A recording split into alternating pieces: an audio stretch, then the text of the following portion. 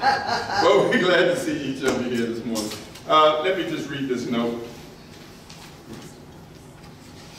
Dear Pastor Lawson and friends of NCBC, thank you for the wonderful anniversary service. We truly enjoyed the time of fellowship with new and old friends. And thank you so much for the gifts and the special tribute to the founder, in quotes. We praise the Lord for you all and for the continuing ministry at NCBC. Much love in our Lord, Pastor Sam and Jack, Hebrews 13, 20, and 21. So he sent that note, and I wanted to just share that with you. So come to this fountain so rich and sweet. Cast your poor soul at the Savior's feet. Plunge in today and be made complete. Glory to his name. Glory to his name. Glory to his name. There to my heart was the blood applied, saying glory to his name. Amen. Y'all sounded good. So we missed Signet. Yeah, we missed Signet. That's for sure. All right, Deborah's going to read Genesis chapter 11, verses 1 to 9. We're going to cut the reading and pick up the reading next week of the rest of the chapter with 12. Genesis chapter 11, verses 1 to 9. Now the whole earth had one language and one speech. It came to pass as they journeyed from the east that they found a plain in the land of Shinar, and they dwelt there. Then they said to one another, come, let us make bricks and bake them thoroughly. They had brick for stone, and they had asphalt for mortar. And they said, come, let us build ourselves a city, a tower, whose top is in the heavens. Let us make a name for ourselves, lest we be scattered abroad over the face of the whole earth. But the Lord came down to the city, and the tower which the sons of men had built. And the Lord said, indeed, the people are one, and they all have one language, and this is what they began to do. Now nothing that they prosper to do will be withheld from them. Come, let us go down and there confuse their language, that they may not understand one another's speech. So the Lord scattered them abroad from there over the face of all the earth, and they ceased building the city. Therefore its name is called Babel, because there the Lord confused the language of all the earth, and from there the Lord scattered them abroad over the face of all the earth. Amen. Thank you, Deborah. So again, good morning, NCBC and friends. Last week we considered the story of the nations and found out how Noah's 3 sons fulfilled God's command of Genesis 9:1 to be fruitful and multiply. This they did as we saw the descendants of Shem, Ham, and Japheth in Genesis chapter 10 last week. But the descendants of Shem, Ham, and Japheth failed to fulfill the third aspect of God's command in Genesis 9:1. That aspect was to fill the earth. So the story of the dispersion is the story of how that aspect of God's command was unwillingly fulfilled. And the story of the dispersion will be told with 3 emphases today, as you can see from the insert in your bulletin. We want to talk briefly about the will of God, the will of man, and the wrath of God. First, the will of God. God had expressed his will for the post-flood people in Genesis 9:1. So God blessed Noah and his sons and said to them, be fruitful and multiply and fill the earth. Shem, Ham, and Japheth were fruitful, and they did multiply, as Genesis 10 records, through their descendants. But they did not fill the earth. They did not do all the will of God. Much like King Saul, who was told to destroy all of the Amalekites and all that they had. And he allowed the king to live, and he allowed the animals to live. And as a result, he lost his kingdom because he only partially obeyed God. And so it is today. Men do not do all the will of God. The question is, where does the will of God begin for all men on earth? And I want you to turn with me, if you would, please, to John's Gospel. John's Gospel and chapter 6. And briefly, I want to read 2 verses to you. Jesus is having a discussion with the Jews in his day. And he had, chapter 6 starts of John with Jesus feeding the 5,000. Then it goes to him walking on water. And then him giving the first of the 7 I am statements in John 6, where he said, I am the bread of life. But in the midst of his discussion with the Jews, he says this in verse 26. I'll just back up to 26. Jesus answered them and said, most surely I say to you, you seek me not because you saw the signs, but because you ate of the loaves and were filled. Do not labor for the food which perishes, but for food which endures to everlasting life, which the Son of Man will give you, because God the Father has set his seal on him. Then verses 28 and 29. Then they said to him, what shall we do that we may work the works of God? Verse 29. Jesus answered and said to them, this is the work of God, that you believe in him whom he sent. Believe in him, believe in Christ, whom he, God the Father, sent. That's where the will of God starts for every person on planet Earth. God's will is for all men to repent and receive Jesus Christ as their Lord and Savior. 1 Timothy chapter 2, verses 3 and 4 say this, quote, for this is good and acceptable in the sight of God our Savior, who desires all men to be saved and to come to the knowledge of the truth. The question is, what is the truth? Well, in verse 5 of 2 Timothy 2, Paul continues with this statement. For there is one God and one mediator between God and men, the man Christ Jesus. What is the truth? The truth is that Jesus is God manifested in the flesh. The truth is that Jesus died for sinners. The question is, do you agree with God that you are a sinner, and have you trusted Jesus as your Lord and Savior? You see, this is the will of God for all mankind, all 7 billion people on the planet. This is where the will of God starts for everyone on planet Earth. God is not willing that any should perish, but that all should come to repentance. For God so loved the world that he gave his only begotten Son, that whosoever believeth in him should not perish, but have everlasting life.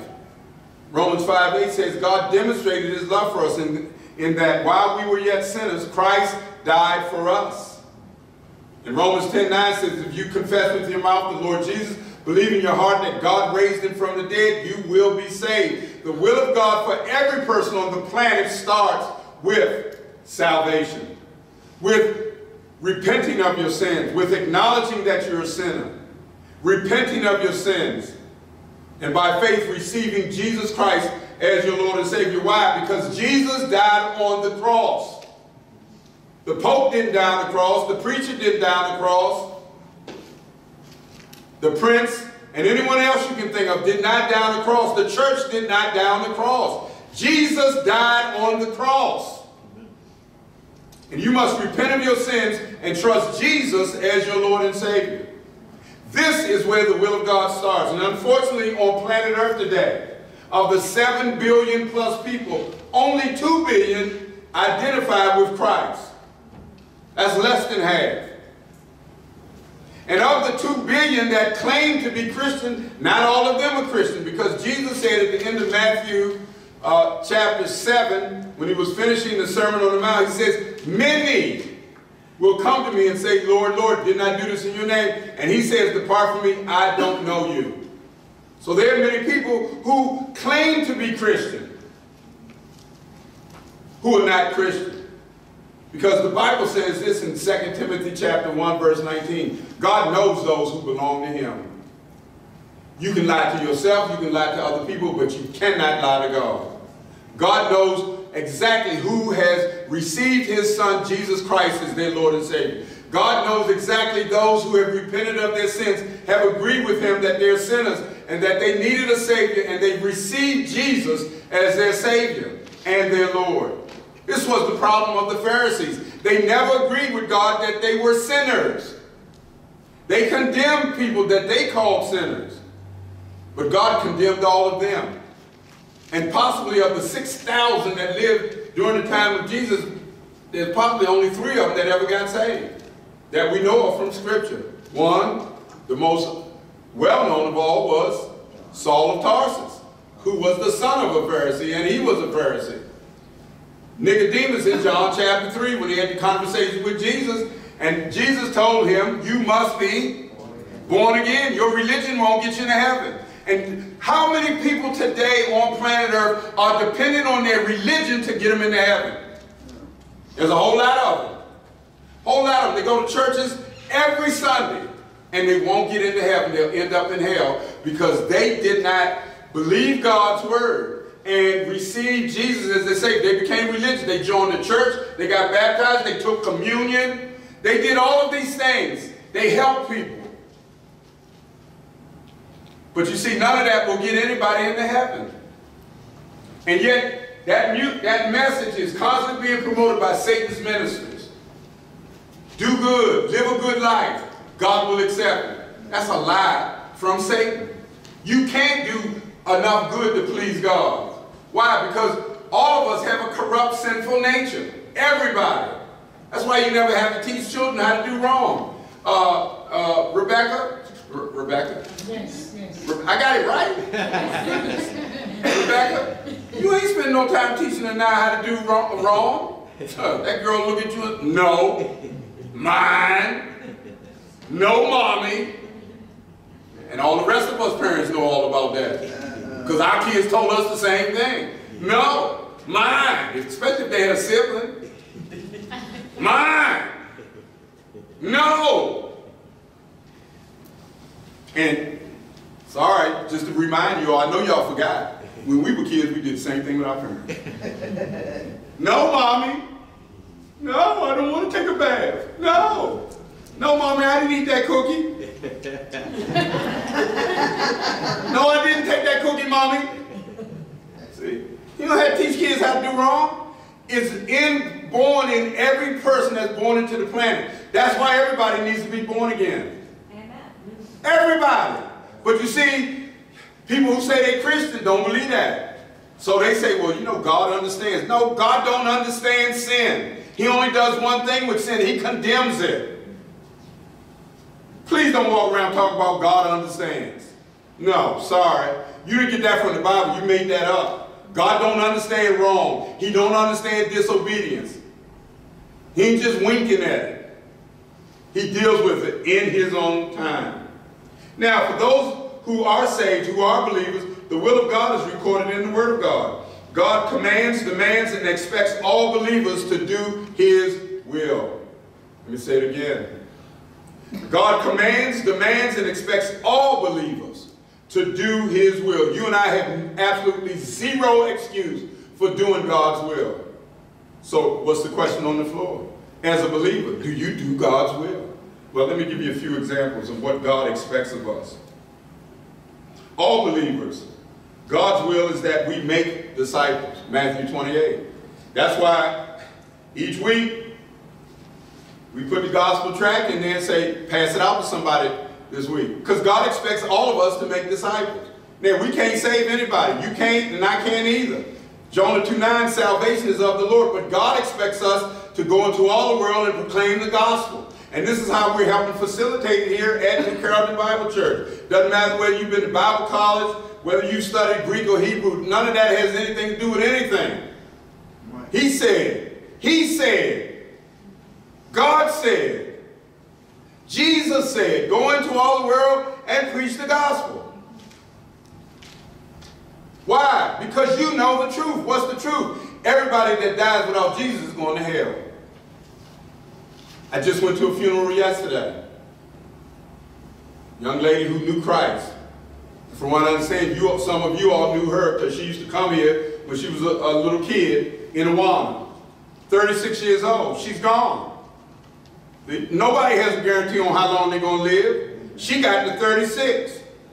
My sister made it to 50. My mother made it to 78. My dad made it to 72. Nobody has a guarantee. You don't, and I don't either. See, the worst thing in the world is not dying. The worst thing in the world is to die without Jesus. Amen. Because when you step from time and eternity, you're either going to heaven or hell. And that's permanent. You say it, Dog Ann. I ain't got no problem. Talk to me. Talk to me. But you see, that's the message we got to get out, and we can't ever forget that. You cannot act like it's not true. Why is it urgent for you and I to share the gospel with others? Because see, it becomes very personal. Why? All of us have mother, sister, brother, cousin, niece, nephew, aunt, uncle, grandchildren, and so forth, that we love. We love these people. Listen, no matter how much you're a Christian, if they haven't trusted Jesus, they're not a Christian. And if they die without trusting Christ, they're going to go to hell. That's your mother, brother, sister, cousin, niece, nephew, aunt, uncle, grandchildren. Are you praying for them? Have you shared the gospel with them? Don't tell me you love them and you won't tell them about Christ. Don't tell me you love them and you won't pray for them. Because you see, God's not playing a game. This is serious. It's so serious that God allowed Jesus to go through what he went through when he came to earth, to be crucified. Good Friday was a bloody mess. And he did it because he wanted to save us and to redeem us. And we've got to love people enough to share the gospel with them. We've got to be willing to... No, everybody's not Billy Graham, or everybody is not a public speaker. No, that has nothing to do with nothing. See, we all have conversations with people that we know and love. And we know whether they know Christ or not. Listen, you got to bring Christ up at some point. You got to tell them about Jesus and what he did. And urge them to repent and trust Jesus as their Savior. Because you really love that person. We ain't even talking about strangers. We're talking about the people you know and love. Love them enough to share the gospel with them. Understand that God wants them to be delivered, and you should too. But you got to share the gospel as a believer. As believers, God's will is that we congregate together. Hebrews chapter 10.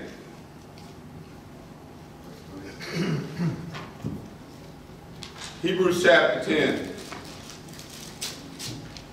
The Hebrew writers writing to these Christians, so-called, some of them were not legitimate, but they were going back on their faith, they were denying their faith, and they were dishonoring the Spirit of God.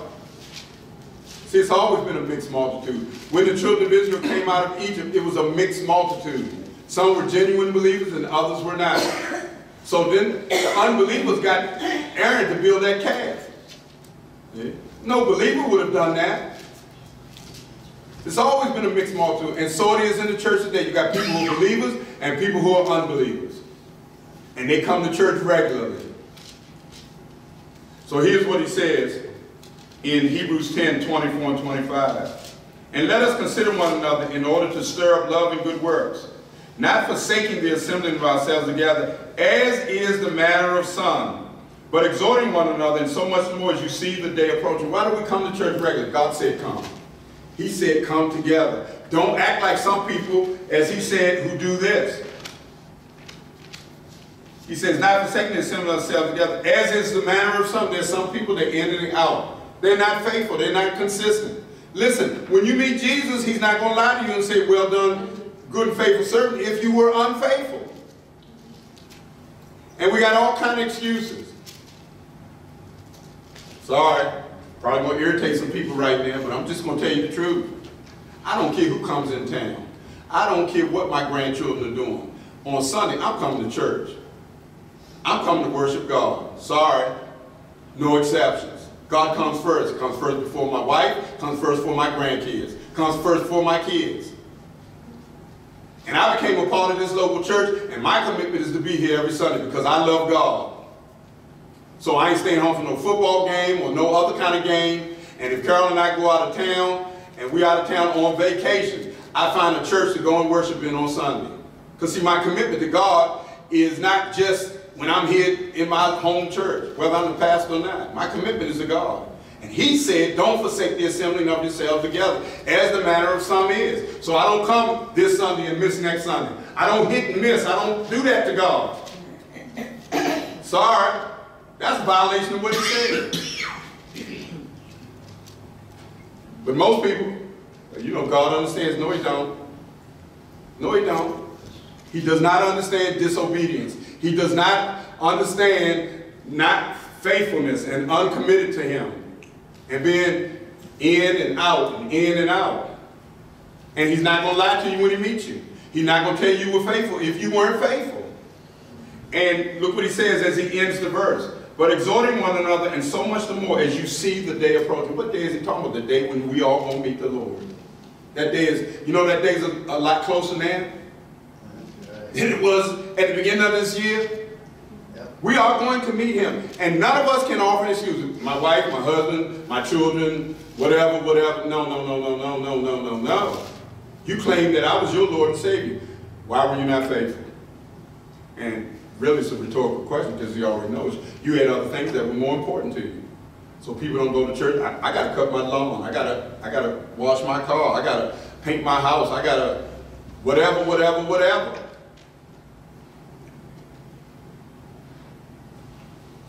Well, the lights will say amen. See, we got to be serious about our commitment to God. It's not hit or miss. He didn't hit and miss with providing salvation. Oh, well, you know, I'm tired of hanging up here on the cross. I think I come down. Maybe I might go back up there. No, he was committed all the way. And you and I, he calls us to be committed all the way. Is the Christian life easy to live? No, it's difficult. It involves sacrifice, just like Jesus sacrificed to provide salvation. It involves telling people no because you have a commitment to God. And you can't love people more than you love God. Jesus said, if you put mother, father, sister, daughter, son, grandchild above me, you cannot be my disciple. Listen, you got to be all in with Jesus. He has to be the central person in your life. That's what it means to be a Christian. It means that I'm committed to Christ. I've been in prayer meetings where I was the only person at the prayer meeting. Because I was committed to coming together and praying. I was a part of a church. We met on Wednesday night. It didn't matter to me that nobody else showed up. The pastor was out of town. But nobody else came. Well, the pastor's out of town, so I ain't coming. But your commitment not to the pastor, your commitment is to Christ. And I stayed there the entire time. The prayer meeting was from 7 to 8:30. And I stayed there and had a prayer meeting with Jesus till 8:30. Because that's the commitment I made.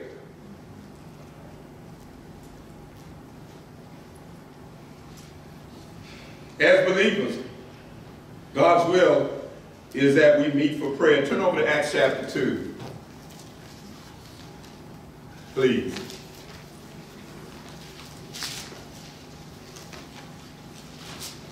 And here's what it says in verse 40 of Acts 2.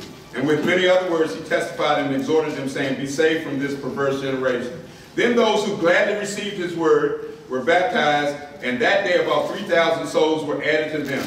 And they continued, this 3,000, continued steadfast in the apostles' doctrine. They came together to be taught the word of God. That's why we have Sunday school. That's why we have men's meeting. That's why we have Bible study on Wednesday night. So you can continue in the apostles' doctrine. What's more important to you? Yeah, I get tired on Wednesdays too. You work all day, you don't want to come, but listen, you made a commitment. So they continued in the apostle doctrine and fellowship. Part of what we do in the men's ministry is fellowship. We have a half an hour fellowship before we have Bible study. The point is so that we can get to know each other, so we can pray for one another, encourage one another in the faith to keep going on with Jesus. That's why we come together. You just come together to take up your time on Saturday. I got a lot of things I could be doing on Saturday morning too, like sleeping. Okay? But no, this Saturday I'll get up at 8 o'clock and I'll leave the house at 8:30 to come here to fellowship with the men of this church and any other men that want to come. Because we need to fellowship. You can't make it in the Christian life by yourself. Don't matter whether you're the pastor or a person that don't have any position in the church. You can't make it by yourself. You need the fellowship of the saints.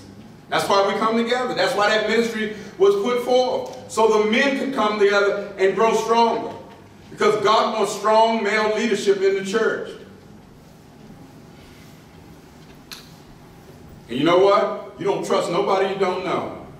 That's why you got to spend time with people. And so we grow a strong church because the men get together and know each other.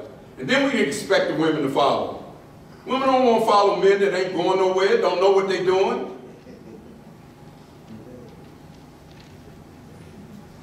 You know, it's like when you met your wife. Honey, get on my bus. She want to know where you're going. She don't want to be driving around in circles. But now, ladies, when you get on the bus, you ain't supposed to be trying to take the driver's seat away from him. Okay? You know, kick him to the curb and say, let me drive. No, sorry, that's not the order that God designed. Sorry. In the breaking of bread, we're going to do that in a few minutes. We're going to remember the Lord. Why do we come on first Sunday? Because we remember the Lord. So I especially make sure I'm on first Sunday. Why? Because we're remembering the Lord. Why are we doing that? He said do it. It don't matter whether anybody else show up or not. He said do it. I'm here. Because I want to obey God. I want to do God's will. I want to please God. And I love God. That's my motivation. And in prayers. Why do I come on Wednesday night? You know, I can stay home. John Thrift's teaching the Bible study. I don't need to come. I'm not the teacher. I'm the pastor, but I'm not the teacher. Big deal. John Thrift's leading the Bible study, and right after the Bible study, we have prayer. And so I come because the Bible is being taught. Yeah, I might be the pastor, but I can learn something. Or I can be reminded of the truth. So I come to the Bible study.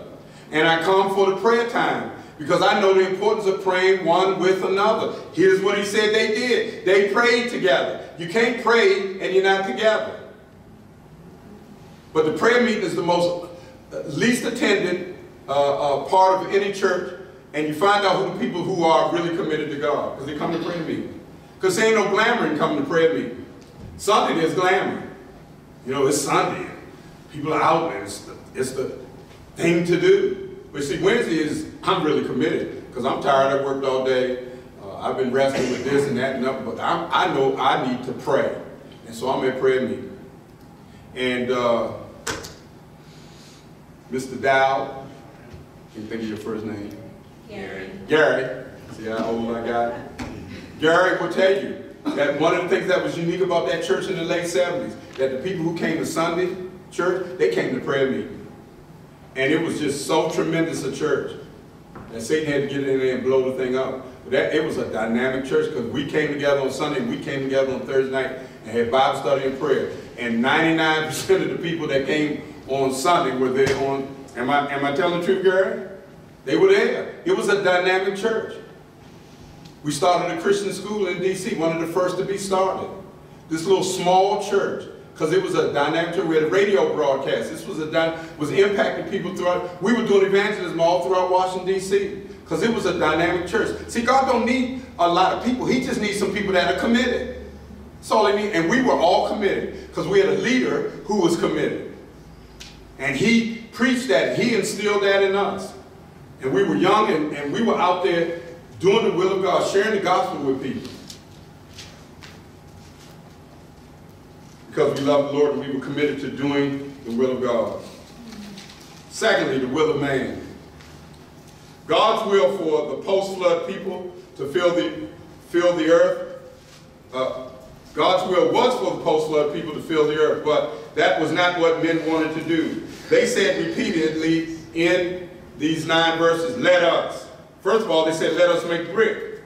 You see, there was no stone where they were to build, so they made brick and baked them, showing their creativity and their ingenuity. They said, let us build a city and a tower. They wanted to build a city to live in and a tower to reach to heaven, the story tells us. But they did it because they wanted to make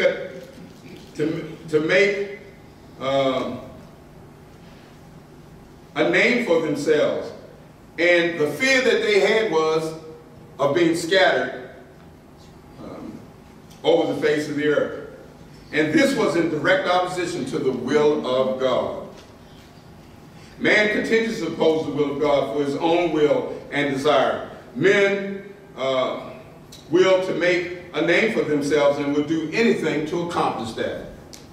Now, Nimrod, who we met in chapter 10, may have been the leader of the effort to build the city and the tower, since Genesis 10 tells us that his kingdom included the founding of the city of Babel, Erech, Akkad, and Calneh in the land of Shinar. Shinar, first mentioned in Genesis 10:10, was a plain in the lower Euphrates Tigris system, and an area that today is identified from modern Baghdad to the Persian Gulf.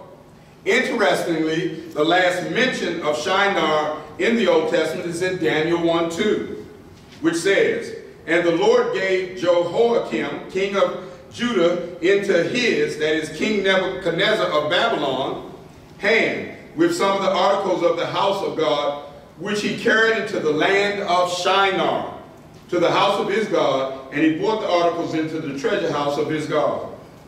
You see, the Tower of Babel was most likely a ziggurat, a common structure at one time in Babylonia, most often built as a temple. Ziggurats looked like pyramids with steps or ramps leading up the sides. Ziggurats stood as high as 300 feet and were often just as wide.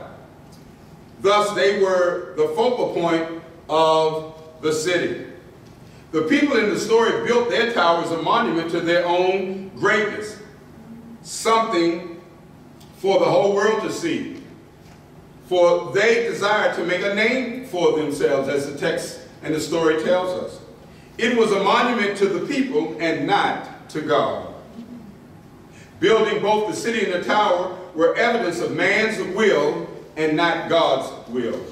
Today, men still seek to exert his will over God's will. Today, men defy God by rejecting his will for theirs.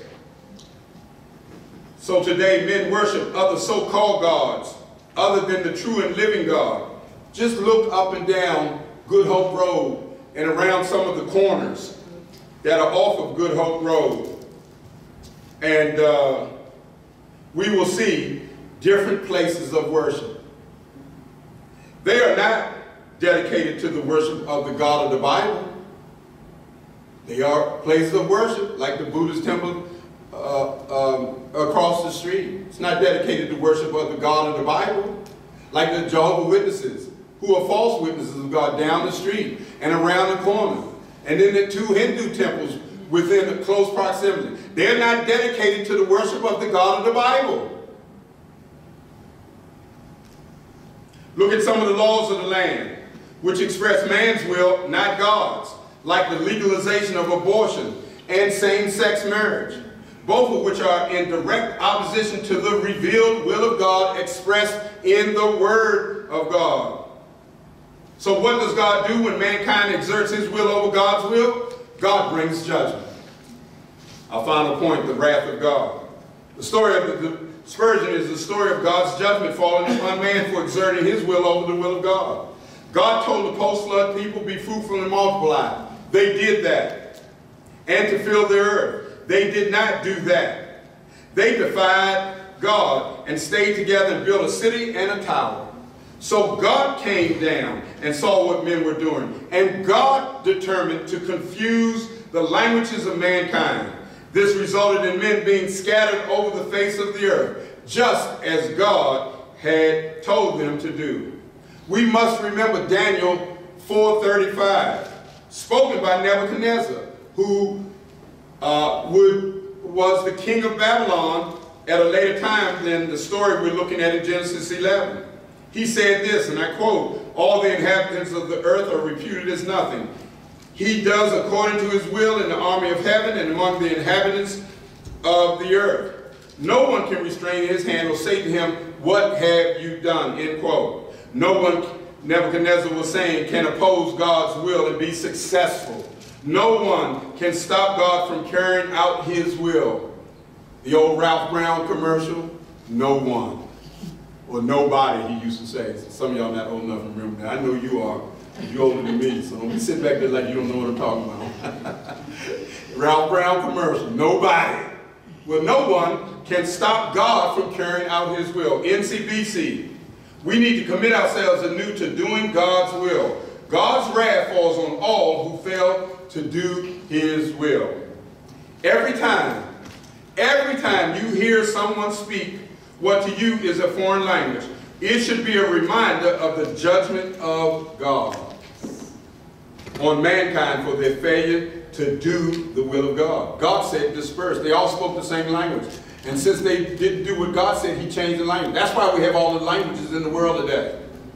It wasn't because people grew up separately and they learned differently. No, no, no, no, no. Genesis 11:1, please look at it one more time. Look at verse 1. Now the whole earth had one language and one speech. Everybody spoke the same language. I believe that's what will happen when we get back to heaven again. Because there won't be any rebellion going on in heaven. The fact that people speak French, German, English, and whatever language you want, because we don't know what Adam and Eve spoke. Okay? But the fact that they are all these languages, that's a reminder of this event, Genesis 11. And it's a reminder of God's judgment on man. And now we got to spend years trying to learn French, German, English, Italian, or whatever else you're trying to use to communicate with somebody. But every time you hear a foreign language, you should be reminded of the judgment of God. Because see, God will not have his will thwarted. He intended for them to be scattered over the earth, and that's exactly what happened. Because they couldn't talk to each other. And so they called the place Babel, which means confusion. And later it became built as a city that Nebuchadnezzar would rule over. So let us who claim Father, Son, and Holy Spirit as our God, let us determine by the grace of God to do the will of God for the glory of God. Then and only then will we be blessed of God. Let's pray. Father, thank you for your holy word and the story of the dispersion. We understand that this happened just as the flood happened because men failed to do the will of God. And one day the tribulation is coming because men failed to do the will of God. They failed to repent of their sins and trust Christ as their Savior. Oh Lord, that day of judgment is coming. The wrath of God will be revealed on heaven, and many people will suffer. But Lord, we thank you that we can escape the wrath of God because Romans 8:1 says, there is now therefore no condemnation for those who are in Christ Jesus. I pray that each one in this congregation today and those who would listen to this message by way of our website and the internet would repent of their sins and trust Jesus as their Savior, that they might escape the wrath of God. Thank you for sending Jesus. Thank you that he died, was buried, and rose again. Thank you that we have life in him, we who have repented of our sins and trusted Jesus as our Savior. We bless you and praise you now in Christ's name. Amen. I'm so glad to see Gary. Stand up, brother. Somebody got old. Well, let's all stand and be blessed. And continue to rejoice with Rebecca. All the work's done. She's waiting for those grades. Amen. And we're going to have a hallelujah good shouting time next May when she graduates from the University of Maryland. Yeah. All right. Howard University. I don't know why you said that, girl. You know she don't go to university. Howard University with a degree in chemistry. Wow. Major chemistry minor biology. And a minor in biology. Okay. Well, don't let her experiment on you trying to find out what's inside of you. You better watch out. Lock your door at night. Sound like MD material. MD material. Yeah, that's right. That's what she's working on. Well, let's pray. And Elizabeth, how you doing? All right, black hat lady today. All right, we're praying for you and your family. Doris, you doing well? Yes. All right, praying. Doc Ann, I see you doing well. You just jumping up and down. Golly, putting all of us to shame in here. Doc Ann's aerobic class will start immediately after the service. That's right. Father, thank you for our time together. Thank you for members of New Carrollton Bible Church. Thank you for Garrett visiting with us today. Bless him, his mom, his sisters, their entire family. Continue to bless Elizabeth and her family. Bless Doris and her family. Bless each one. Bless the family. Pray for Signey, who's away after having sung 2 concerts yesterday. Bless her, help her to recover and return home and to be with her husband, John. Thank you for the Nathan family. Bless them. And the Camacho family. Bless them. And just bless each family here today. Bless Rebecca, Rochelle, Deborah, Luther. Bless their family and all the members of it. Again, bless Keith and Doc Ann, and just bless everyone here, I pray. In Jesus' name. Be with us as we leave. Amen. God bless you as you go. Hey.